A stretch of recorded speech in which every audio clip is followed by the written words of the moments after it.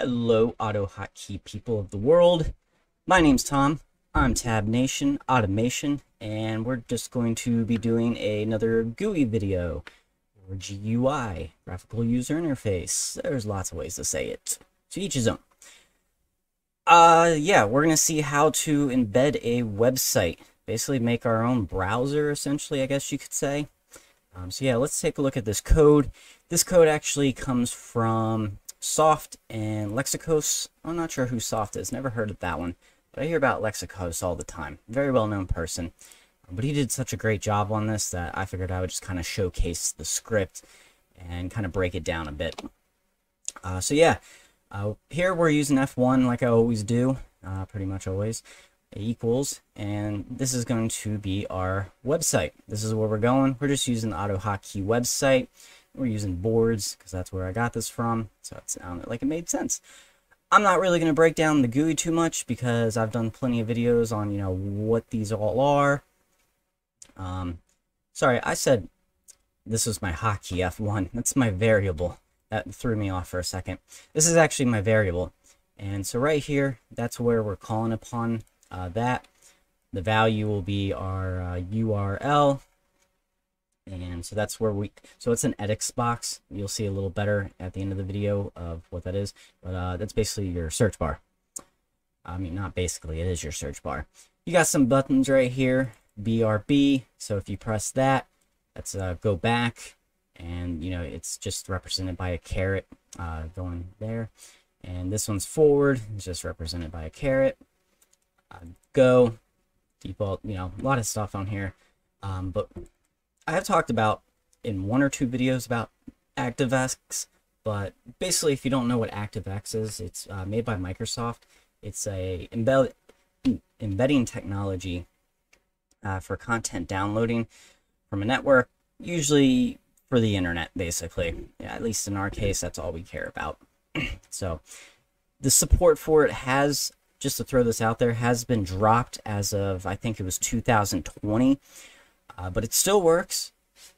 I don't know of any bugs really out there that we should care about that's in HK. Dropping support, people will think like, oh, it's gonna break everything, it's gonna stop working. It's not always the case. It just means there's gonna be no new updates. So if there is a bug that you guys come across, it just means it's never gonna get fixed. But this one works, so we don't have to care about that. I just want to throw that out because I know some people freak out when stuff gets discontinued. We're fine. That's like with comms. Internet Explorer got discontinued. Everybody thought comms were going to break.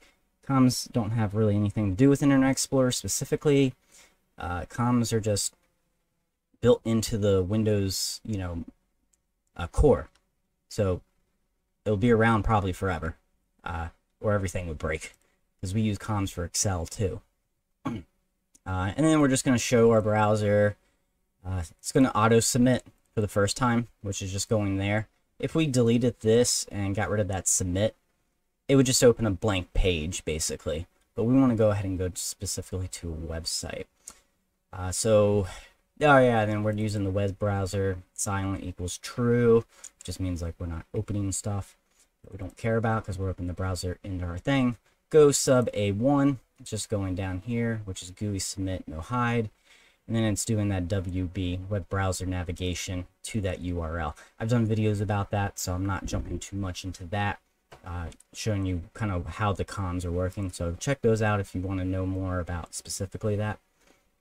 And then down here, we're just doing the BRB, which is the back, and it's going to say try. It's going to do that com call for go back. And yeah, if it works, but it's going to catch if it didn't work, it's going to get, whatever the message was, and it's going to display what the error was. Why maybe you don't have an internet connection or something. It's going to display like, could not connect or 404 or something, like whatever it has. Same thing down here, except for we're doing wb.goforward. Once again, display right here the error message. Can't think today.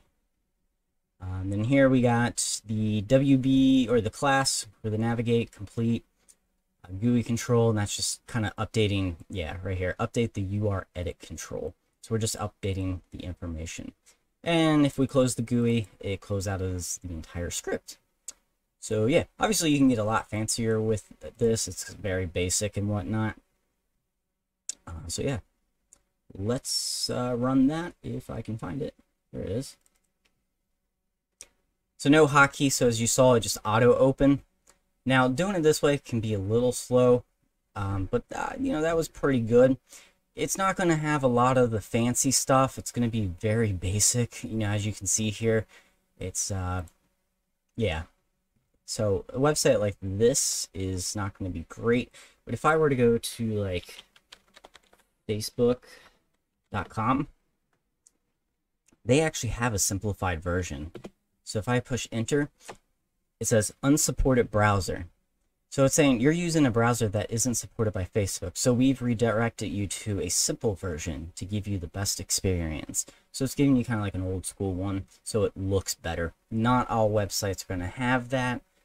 So yeah, this is, you know, just, it's not doing great with like the JavaScript and all that. So yeah, hopefully you guys find a use for this. If anybody develops like a full-on browser and AutoHotkey with this, just email it to me in the About tab on my channel, because it would be so cool to see like who can come up with like a fully functioning, like, you know, browser. It'd be kind of cool to see that. So yeah, if you haven't subscribed, 1, 2, 3 videos sometimes every week about automation, mostly in 90% AutoHotkeys, but I jump around from time to time with still interesting stuff. You know, I'll have a video where it's, I think it's 15 hotkeys that you should know that are built into Windows, stuff like that.